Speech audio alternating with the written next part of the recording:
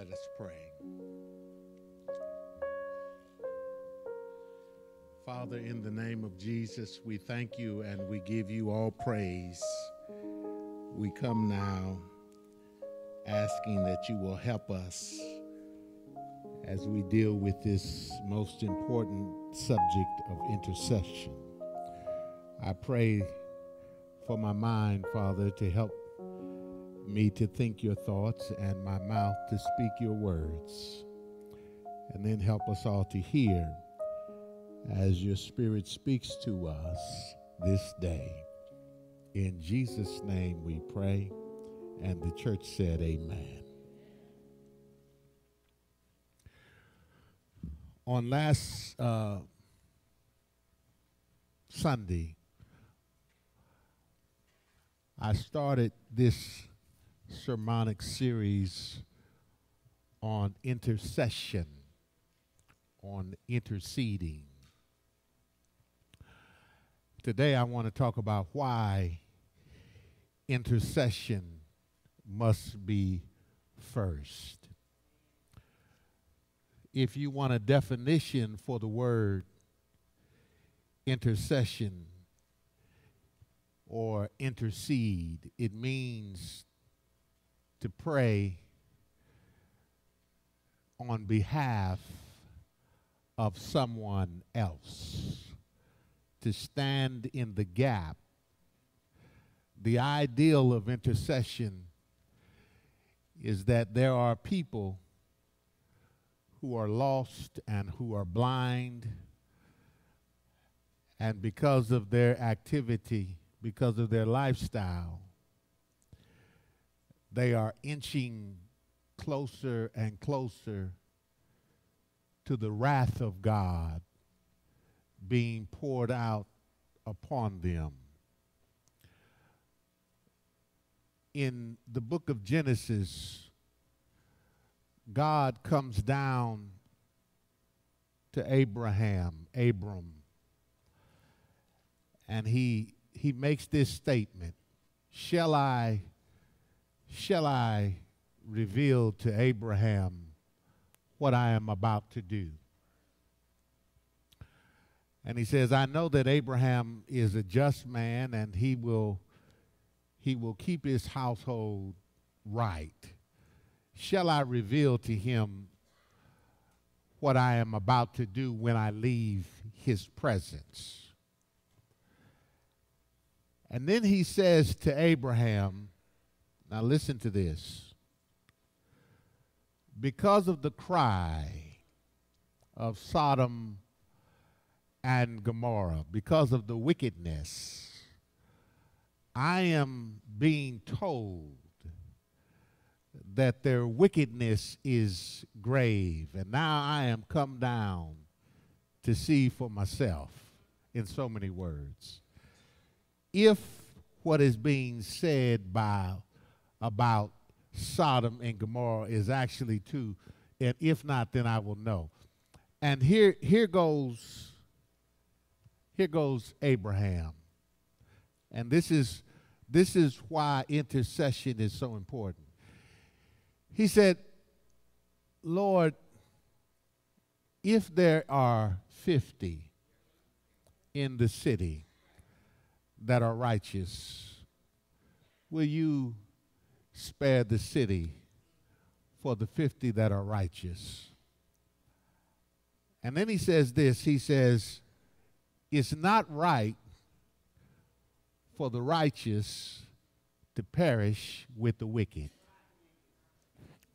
He says, will you spare the city for the 50 that are there that are righteous? And God says, I will. And Abraham goes on and he gets him down to 10.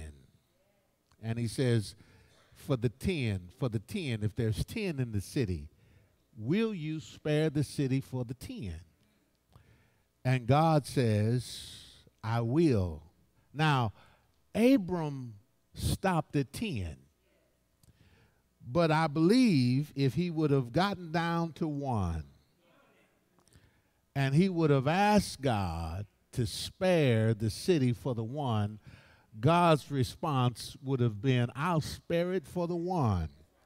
Now, the point is, because of the wickedness of Sodom and Gomorrah, they brought about upon themselves the judgment of God.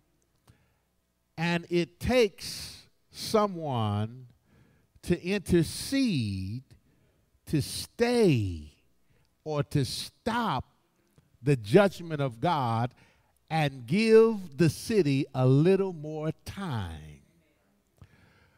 That's what intercession is all about when it comes to you as an interceder for other people. Whether you know it or not, our wickedness, our acts of wickedness come before God, and then God has to deal with it. And if there is someone who is interceding on your behalf, then God will stay or not bring about his judgment upon your life. Listen, you don't want to fall into the hands of an angry God. You want to be spared from that. We all do. Amen. Certain things that we do, God is angry about. And yet, his anger is stayed as long as there is someone who is interceding on behalf of the guilty. Listen, we're not innocent, and we need to understand that. And yet, God will spare us from judgment when there is an intercessor praying. Say amen. Now, this is why it's important that we intercede for others, because no one wants people to die and be destined to eternal damnation. We pray and we ask for a little bit more time. We ask that the presence of God would be brought into their lives so that they might make the right decision. Does everybody understand that? And it is uniquely, now listen to me, it is uniquely our responsibility, those who have been born again, those who are citizens of the kingdom of God. It is our responsibility to be intercessors for a lost and dying world. Say amen. In Matthew chapter 12, you can mark this down, verse 26, and it is repeated in Luke's gospel, verse 18. In those passages, Jesus teaches us that Satan, now listen to me, when we deal with intercession, we deal with an enemy. Satan has a kingdom. Jesus said, if Satan is divided against himself, how then can his kingdom stand? Satan has a kingdom. Jesus said, I come to destroy the works of the devil, his kingdom. In Colossians, now listen to this, chapter 1, verse 12 and 13, and please write these down. The Apostle Paul echoes Jesus' statement when he says, now listen, always thanking the Father, for he has enabled us to share in the inheritance that belongs to his people who live in the light. Now, when he means we live in the light, he means we live in truth. And then he says, for he has rescued us, listen, from the kingdom of darkness, Satan's kingdom, and has transferred us into the kingdom of his dear Son.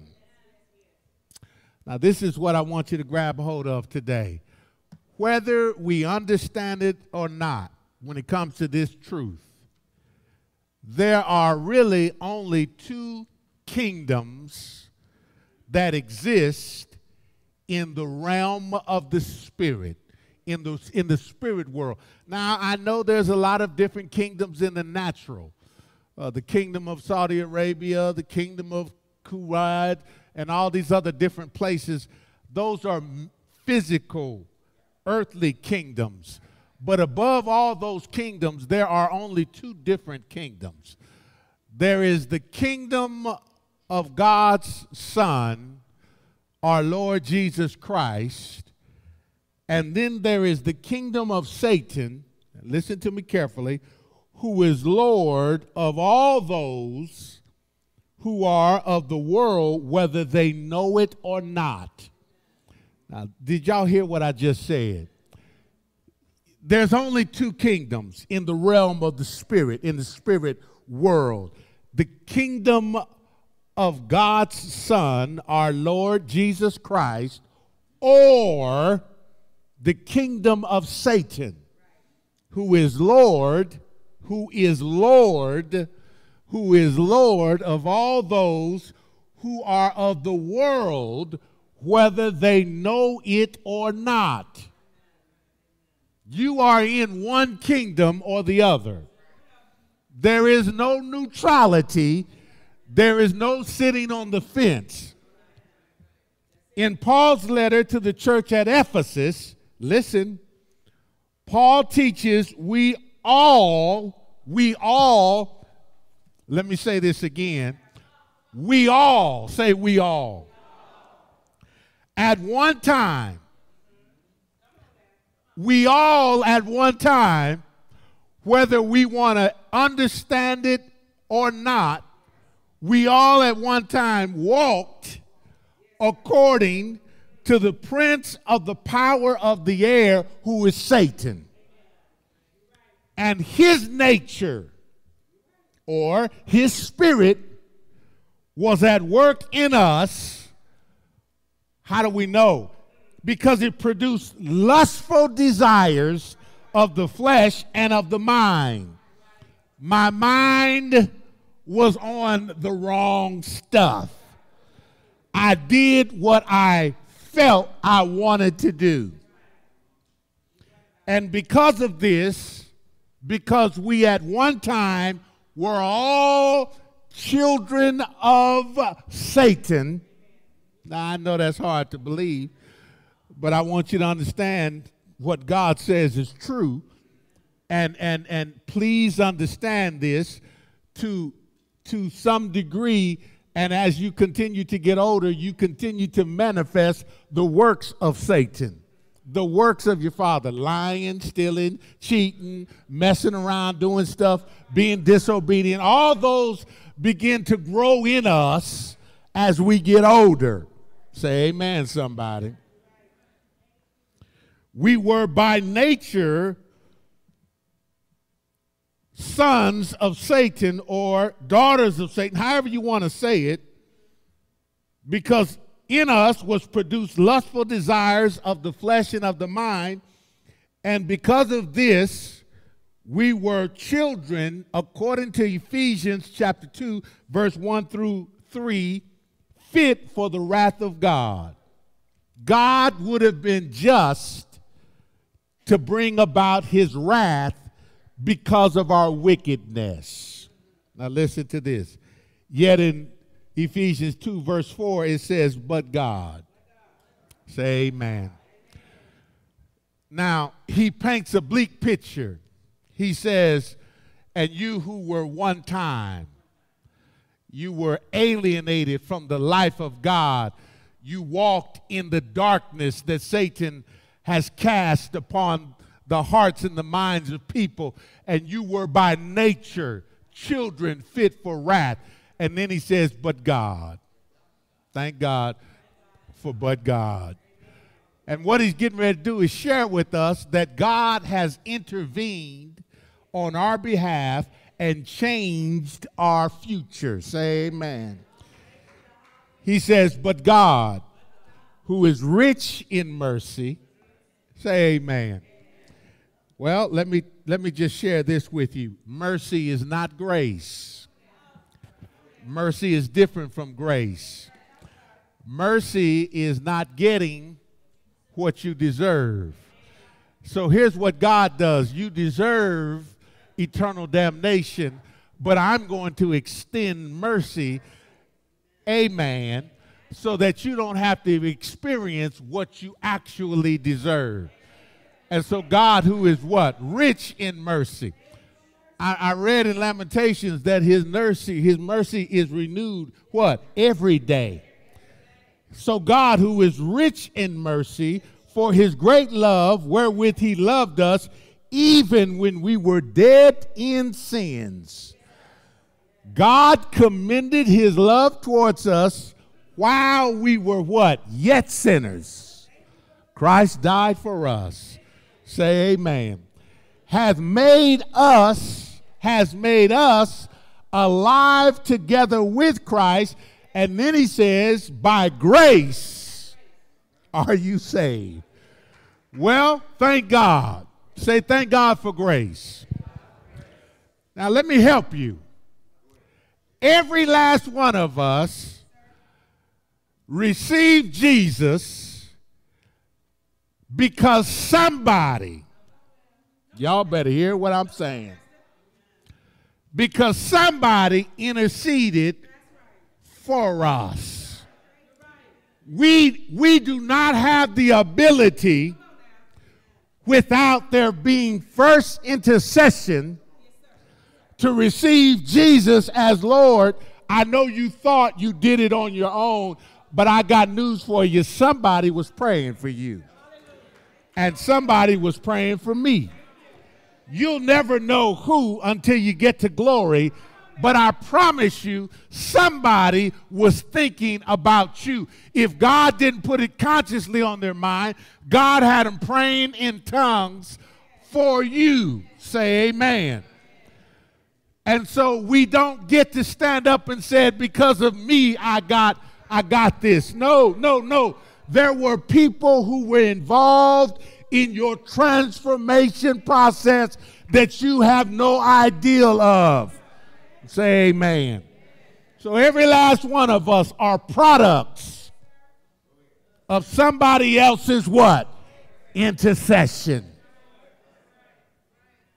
All of us, say all of us,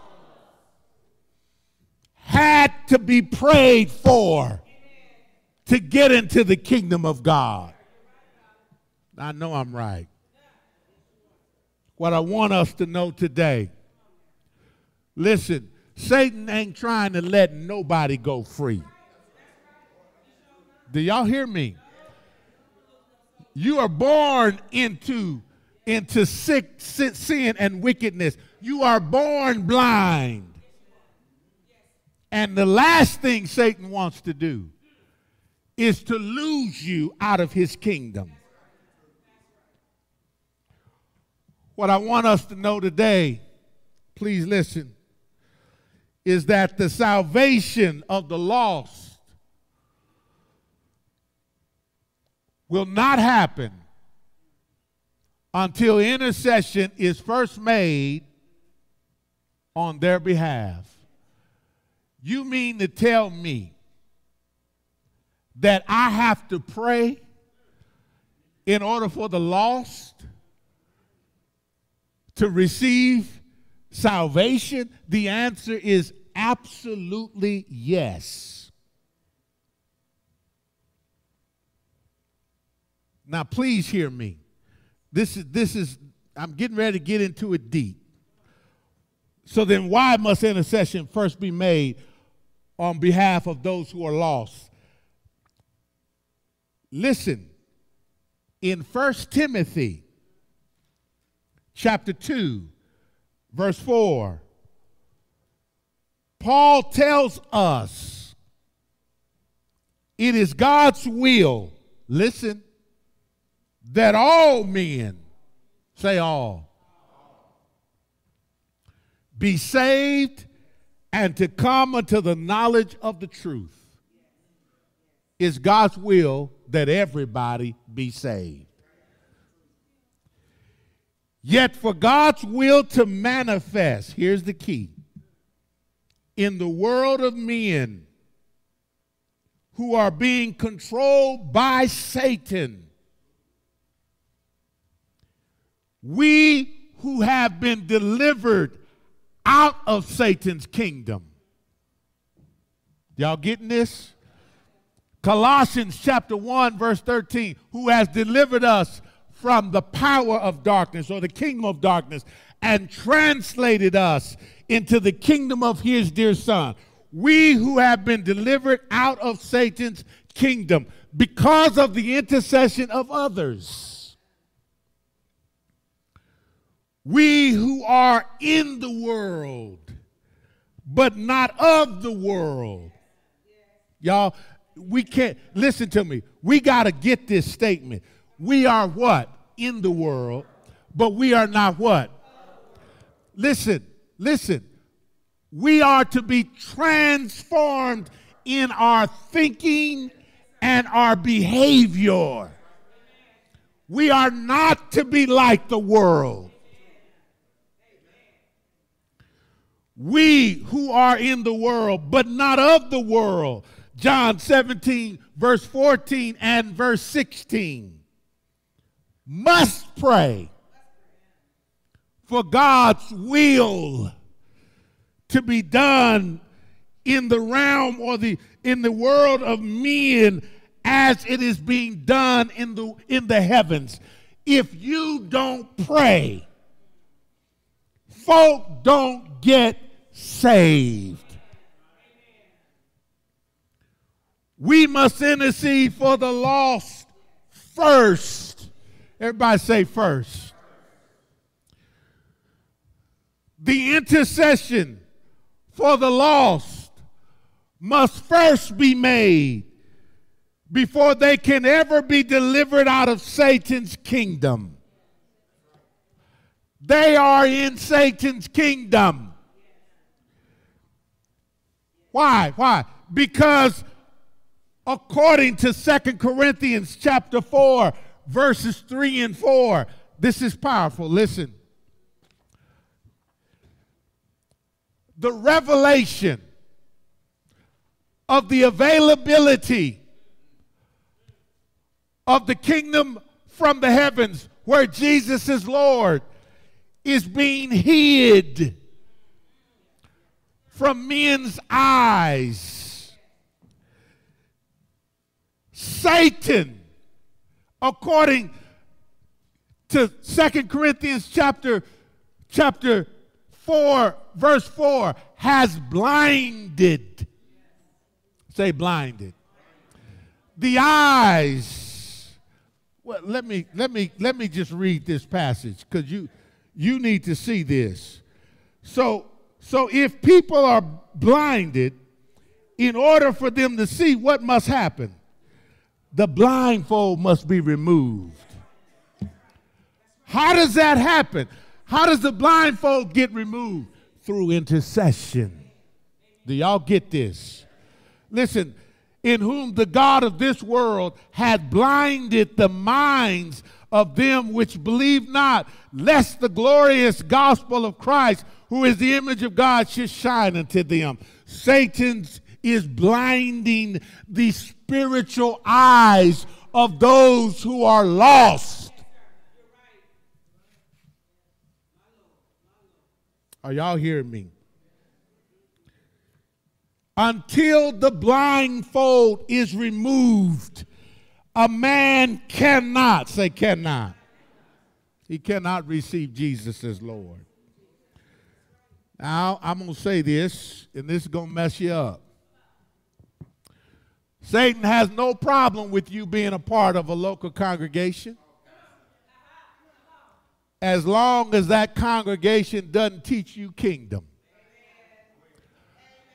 as long as that congregation is all about other than truth. You can be a part of whatever church you want to be a part of. And if that church is not teaching you the truth, then you have not changed. Are y'all listening to me? Satan has blinded the lost to the truth that there is another kingdom that is available to whosoever will. It is through, listen, submitting one's self to the lordship of Jesus that we escape Satan's kingdom. You have to bow your knee to Jesus. Did y'all hear me? And the scripture says every knee shall what? Well, you have a chance to do it willingly now. But you will never bow your knee to Jesus until somebody first takes the blinders off your eyes. Why would anyone not want to be a part of God's kingdom? The reason is because they think that there is joy in living apart from God, doing their own thing. Do y'all hear me? And listen to me. Don't say that there is no pleasure associated with sin. Because sin is all about pleasing the flesh. But don't you know there is an eternal consequence that is associated with you pursuing your flesh? Say amen. Lord, help us today.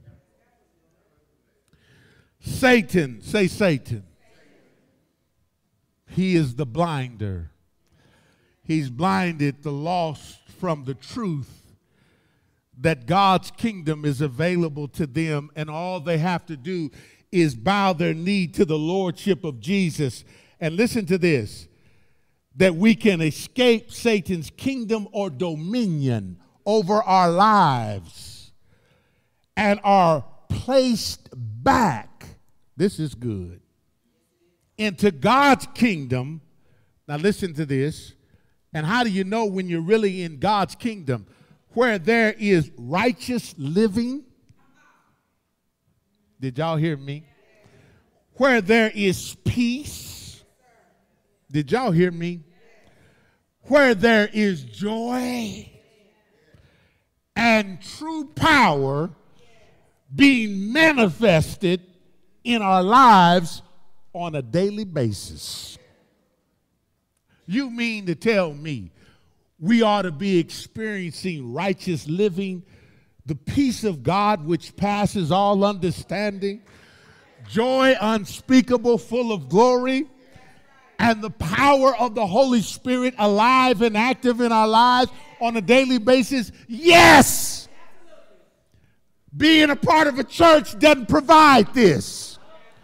But when you move out of the mindset of this thing called church into God's kingdom, where Jesus is really Lord of your life, that's when change begins to happen. Do y'all hear me? There's so much hell in the church. Why? Because people can come into church and never change. People join churches because of all kind of reasons.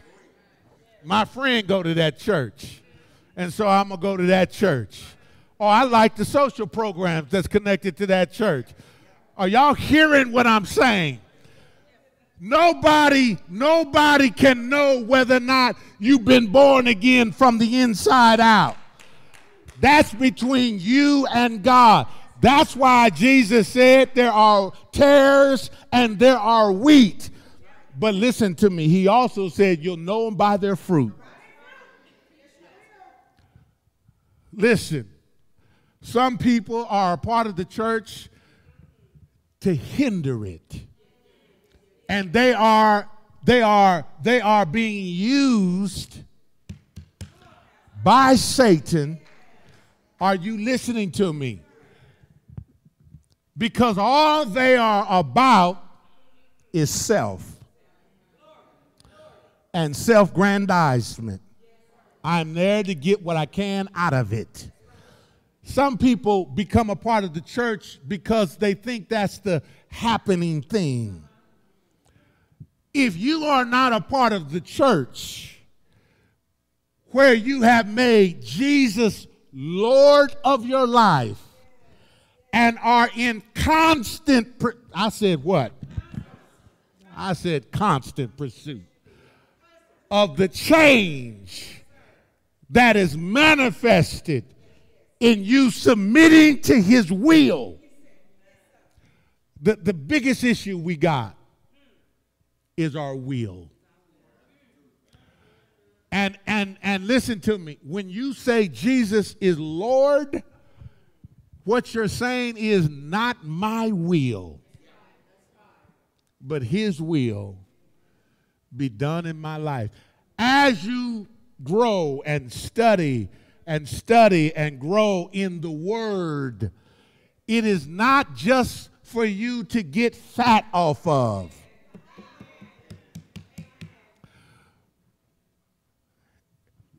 Paul talks about a group of people who are forever learning and never coming to the knowledge of the truth. What is he saying?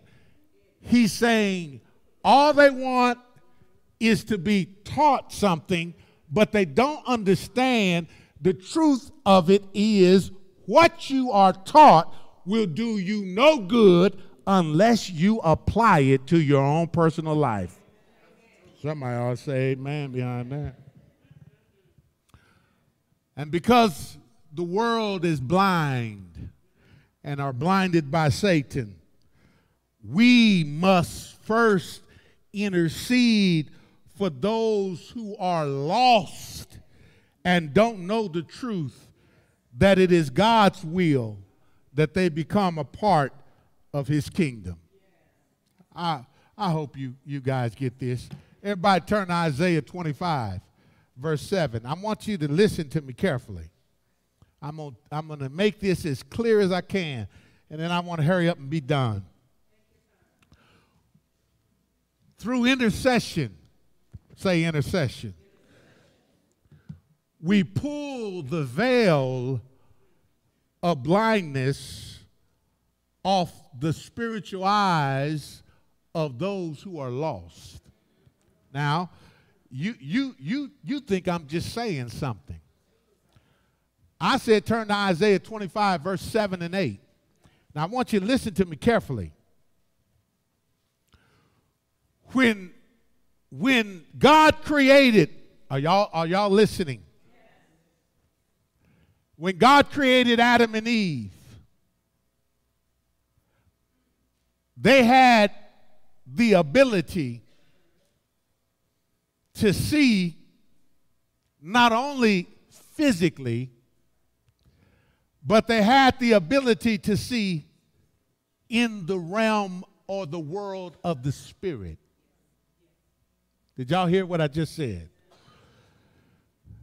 In other words, their eyesight was not only physical, but it was what?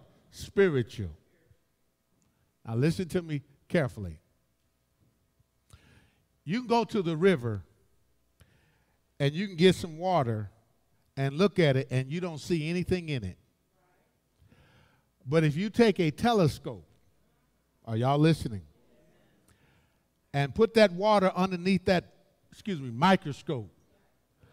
You put that water underneath that microscope, then you are able to see all that little stuff crawling around in there.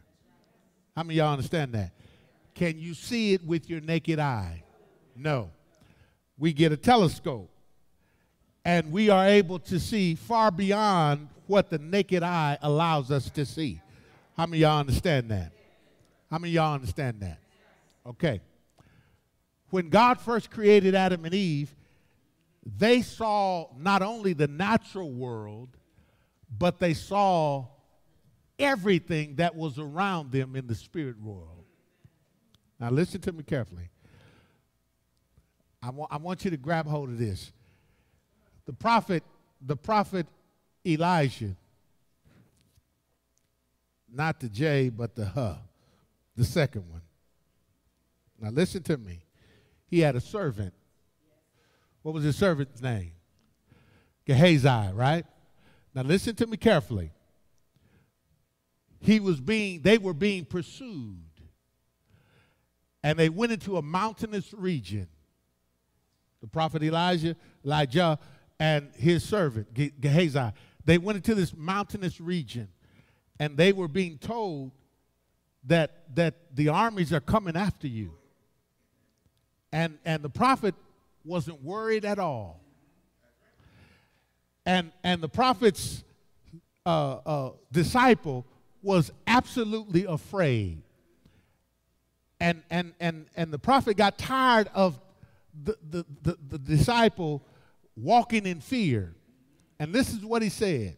The prophet said, Lord, open his eyes. Did y'all hear what I just said? Well, he was looking, wasn't he? But there is another eyesight that wasn't open, but the prophet could see. But the disciple couldn't. And then the prophet said, Lord, open his eyes.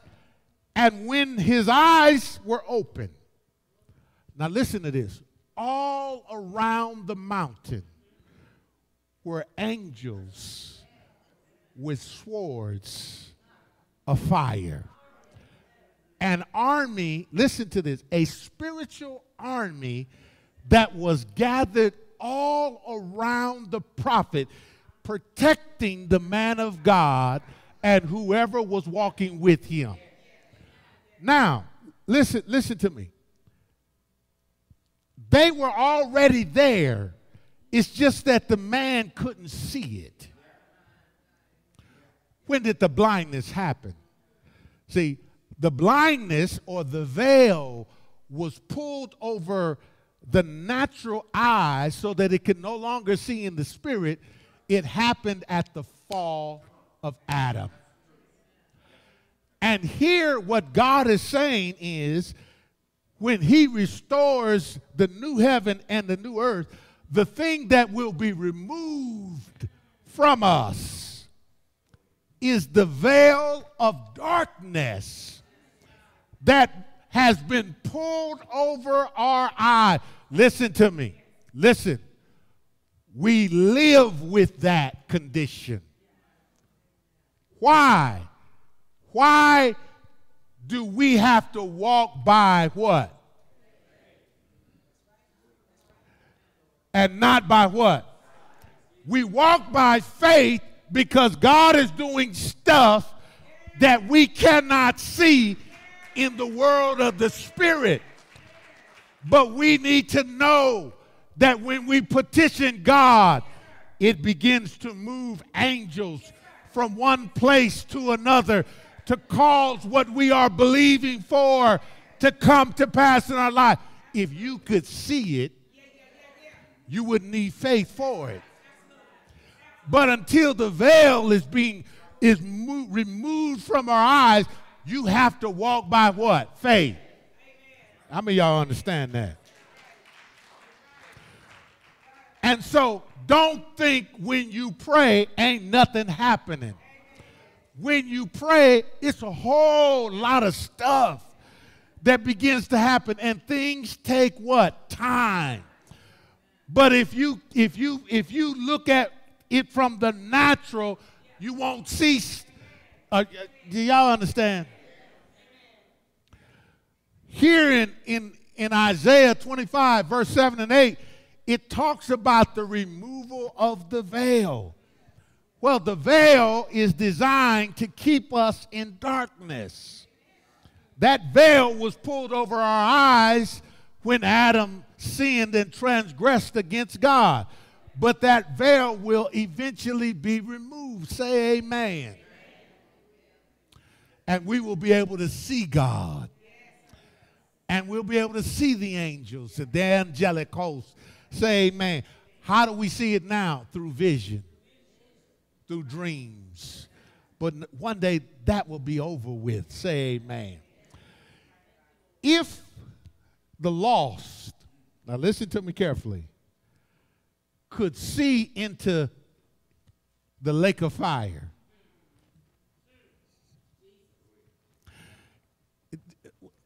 y'all hearing what I'm saying? If we could look right now and see in the realm of the spirit those who are in eternal torment, do you think we would try to act right? You think you do right? I think we would say, you know what? I don't want that. But we have to go based on word of mouth right now. This is why, I'm getting way off, but please just stay with me. This is why in the new heaven and the new earth, you will be able to see those tormented souls who are in the lake of fire, and there will never be the desire to transgress against the commandments of God. Why? Because you can see everything. Everything is exposed to you, right?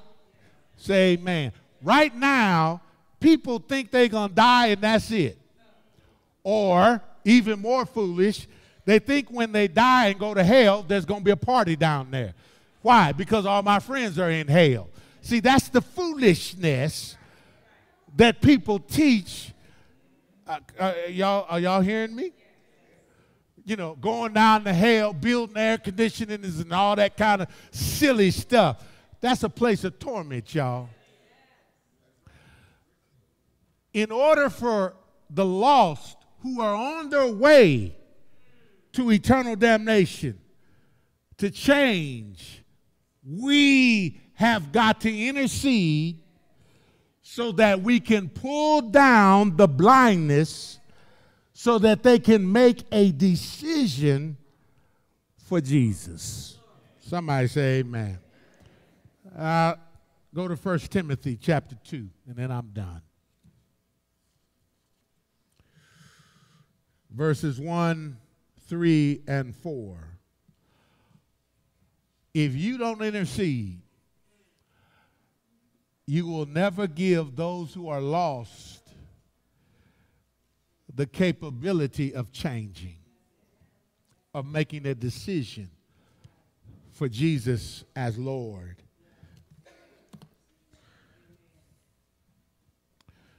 Listen to what Timothy says, or Paul says. I exhort, therefore, I urge you, I encourage you, that first of all, supplication, prayers, intercession, everybody line, circle the word, what in your Bible, intercession, and giving of thanks be made for all men. Say all men. Now then he goes into kings and all those who are in authority, that we may lead a quiet and peaceable life. But listen to me carefully. I want you to get this.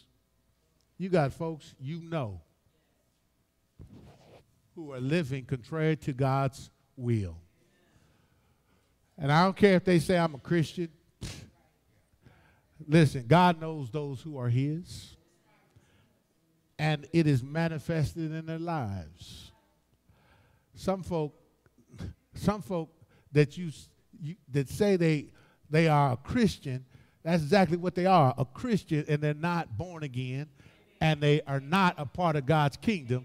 Somebody told them all you got to do is this, and they did that, and now they think they're something that they're not, that they have no fruit or evidence of. Because remember, being a part of God's kingdom produces joy, peace, righteous living, and power in your life. Are y'all hearing me? I exhort, therefore, that first of all, supplication, prayer, and intercession, giving the thanks be made for all men. For this is good, verse 3, and acceptable in the sight of God our Savior, who will have all men to be saved and to come into the knowledge of what? The truth. they cannot be saved from their blindness until the veil is removed. And it takes what? Intercession. Intercession must first be made by those who have escaped. Can I make this clear to y'all? A lot of the movies that we see really are mimicking this truth. Y'all ever saw The Matrix? You know what The Matrix is all about? It's a movie that's really all about the blindness that is over the eyes of people, and then those who have been free going back in and freeing those who are blind. That is our responsibility as God's people, to pray, intercede for those loved ones. And listen to me, I'm talking specifics. Stop this, Lord, I pray for the whole world to be saved. Did that work? No. No, that's never worked. But you can pray for Judy. And you can pray for Mike or Bob or Pookie or whoever that person is. You can get their name on your list. And listen to me. Before you ever approach them, you better spend time interceding for them. Because Satan is not trying to let them go.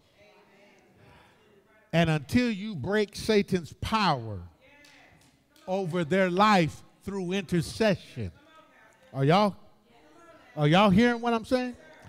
This takes what? And God will tell you when. Trust Him. God will tell you when to make the appeal. But before you ever try to make an appeal, you better do some what? You better intercede for them specifically. And don't be telling folk, I'm praying for you, and you ain't said a word. Did y'all hear me? Trying to pawn yourself off of as some spiritual individual. Stop that.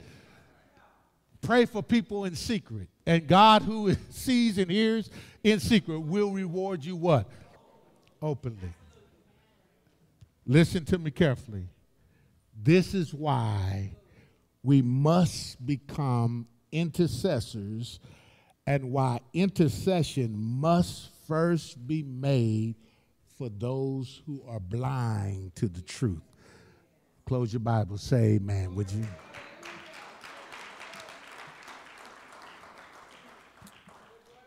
I pray that some of you all who have become hopeless towards some individuals ever changing, I hope you now see the error that we have committed, which is that we have not first interceded on their behalf. I want you to stand to your feet this morning.